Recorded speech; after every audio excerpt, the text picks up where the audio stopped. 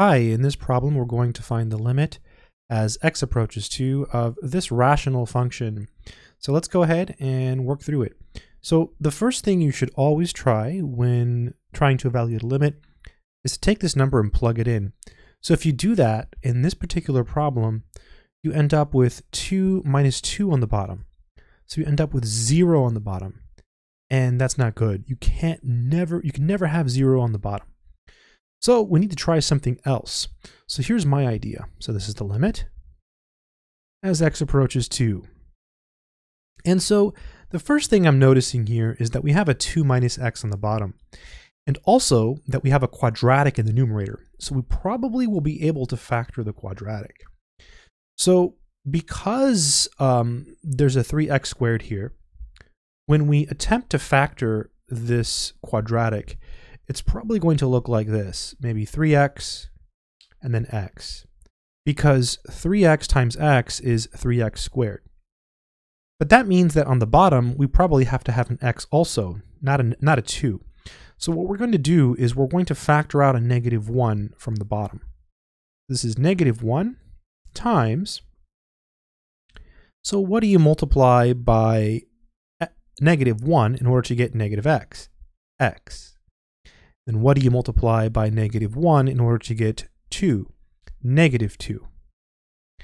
Then you can do the same thing here because you know that this problem should work. So that's a good first guess.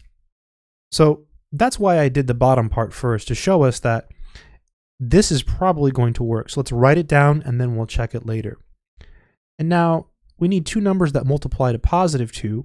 So a -1 will work here, because -1 times -2 is +2. Okay, so now let's actually check. This was all just, again, it was all just guessing.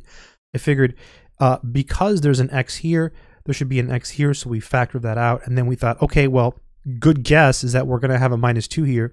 And if that's the case, we have a -1 here. So now let's actually perform the mathematics to check. So 3x times x is 3x squared. That part's easy. -1 times -2 is +2. That part's easy. What about the -7x? Well, the inner and the outer should give you the -7x. So this is -x, and the outer piece is -2 times 3x, so -6x. When you add these, you get -7x. So yes, it does check, and boom, these cancel. So this is the limit as x approaches 2, and we're left with 3x minus 1 over -1.